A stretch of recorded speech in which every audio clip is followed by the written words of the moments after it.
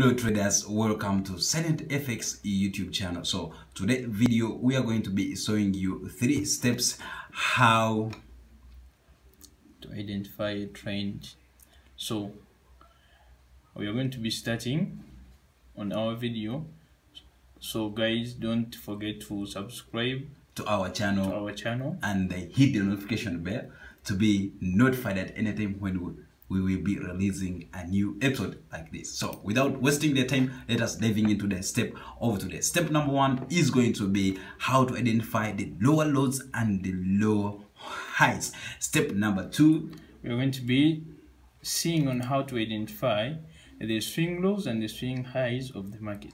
And the step number 3 is going to be identifying continuation patterns. So these patterns, if you are to identify a trend, there are some patterns which we follow to confirm, which give us confirmations to see that we are in either downtrend or uptrend. Yeah. So guys, let us dive in the charts. So this is our chart of today, which we are going to be focusing in and to show that we are going to use this. This chart is not it's live, but we are not going to enter any trade. So that is for just we are going to show you how you can highlight the trends and then choose any pair which you feel like you want to trade.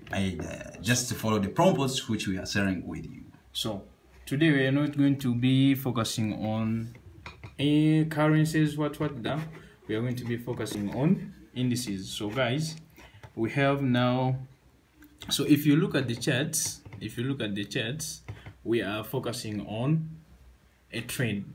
So we're going to be identifying a trend. So identifying a trend strictly, if you are to identify a trend, now this is a downtrend. Yeah. So identifying a downtrend, we confirm a downtrend through the market giving us lower highs and lower highs and low. Yeah. Whenever the market push to the upside, whenever the market pushes to the upside, so this turning of the market going a drop, so this becomes our lower high. That becomes a low high. Yeah. So now the recent support which the market made, that means this is our lower low. Yeah. So when the market pushes again to the downside, this becomes our new low. If it pushes back to the upside, it becomes a lower high. So what do you mean when the market comes from the low high one and it comes to low 2, which means the next low high it is a low high? Yeah. Okay. So the next lower high, that is where the market, we are expecting the market to turn. So whenever the market turns and goes back to the downside, that means this is our lower high. So if you look at our charts coming to the downside, we had a lower low, lower high, lower low, lower high. So the market came here and respected the lower high, then it dropped. So in the way where it dropped, we were on our support level whereby the market had a pullback. So in the formation of making a pullback, it gave us our new low high. So if you jump into, let me say our one, to get a clear picture. Let's go to the higher time frame to get a lower picture. So if you look at the charts, let me start.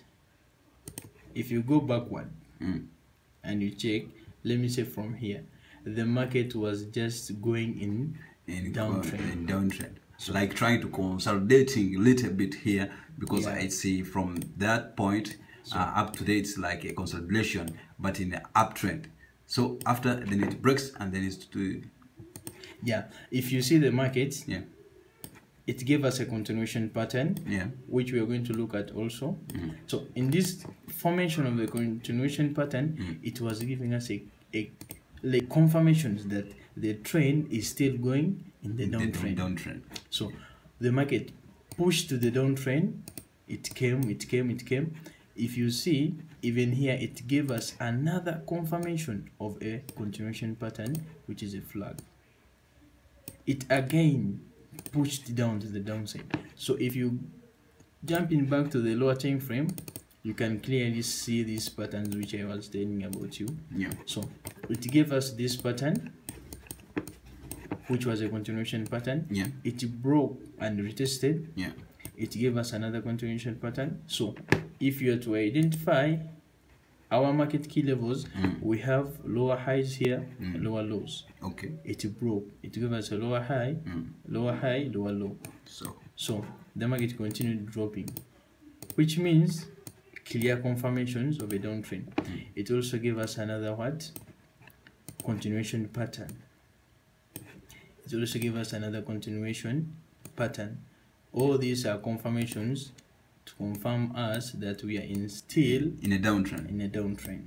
So that is exactly what have been that is the exactly which most new traders, they don't understand, or they fail, or they try to fidget how someone can look the how he can identify the downtrend or maybe the uptrend. So if it is now here we are showing you the downtrend, but when it turns to uptrend, just make this as a vice versa, so that you can see the exactly what we are doing, which we are showing you here now. You can turn it to the uptrend. So it is the same tips you can use to identify the uptrend, so or the downtrend. So yeah, anytime we shall be uploading a video and showing you on how to determine an uptrend. Yep. So guys, I think for today we have been showing you first, number one, we were identifying our lower lows and lower highs. So we had to come in the market and we are showing you how to identify your lower lows.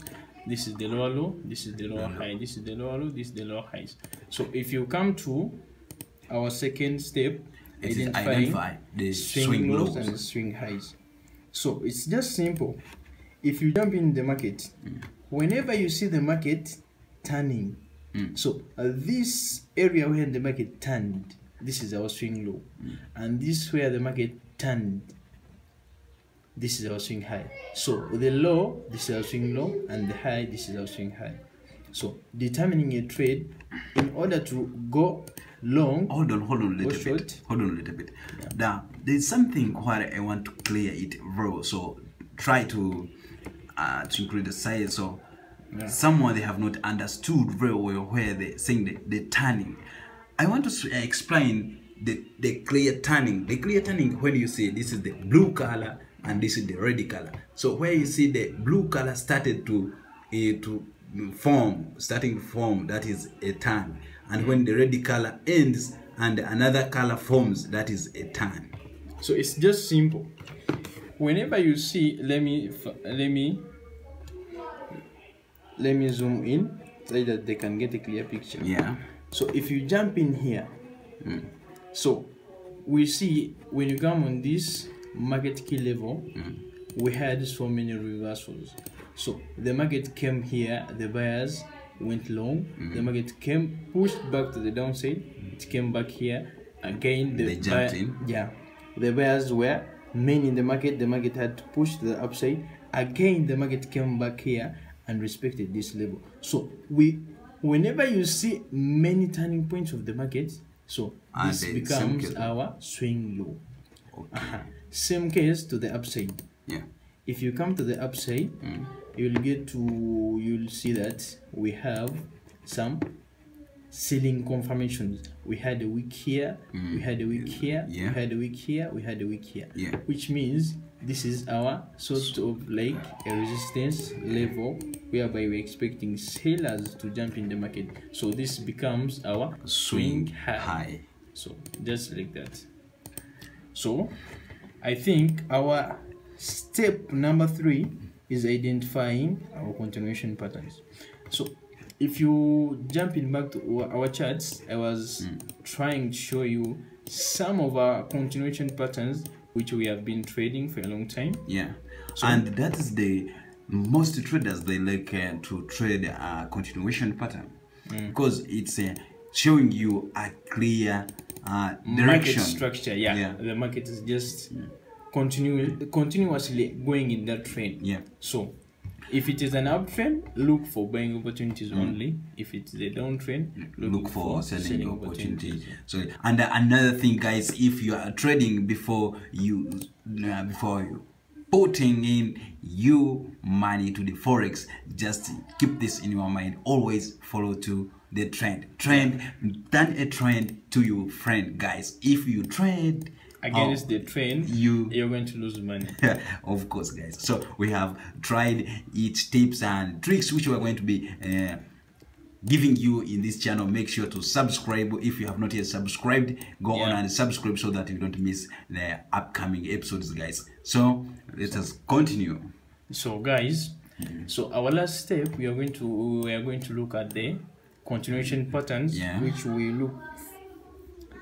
we look after when you're identifying a trend. So it's just simple. If you're looking for continuation patterns, we have continuation patterns like flags, triangles. So here is a bit example of a continuation pattern, which is a flag. So how can we determine a flag? That will be in another video, but in short time period, this is our flag. So we had this momentum, which is our flagpole, and we had a bit of like consolidation. Yeah, you can see here on our screen the market pulls down like this, and then it forms this little consolidation. So when you put here your trend lines like this, and they form you a flag. So you can see the market comes like this here, and it was trying to consolidation again, and then it continues like alongside. Yeah. So this was first number one confirmation that we are in a downtrend. If you get to see these continuation patterns, so if you clearly, let me zoom in our charts. I'm also seeing some continuation, another continuation pattern. So guys, if you are following the trend, continuation patterns are easy to see. So there is another continuation pattern here, which is also a flag. So we had our flagpole here, we had a little consolidation, then it broke to the downside. Let's continue identifying. We also have here another continuation pattern, which is a pennant. Is also another continuation pattern. So we had our pole and a bit of consolidation, and we broke to the downside. We also confirmed another flag. So if you are to identify a continuation pattern, you must look for continuation patterns in order to confirm a trend. A trend, or it is a downtrend or an uptrend. So guys, I think this is what all we wanted to share with you today in our video. So don't forget to subscribe and like. Smash that like button so that you can be they know what to do, guys. So make sure to share this video to your friends and family, guys. See you to the next episode. Peace.